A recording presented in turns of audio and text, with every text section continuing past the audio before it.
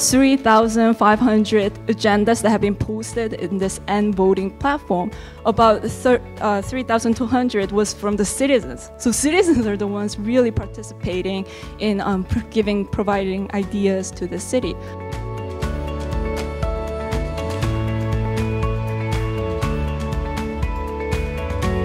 They actually have a new project called Night Owl Bus Service. They use the citizens to gather data. So when they have problems commuting, they have seen through the mobile phones which trajectories that people use the most. So government started servicing these public bus services in those most heavily used traffics.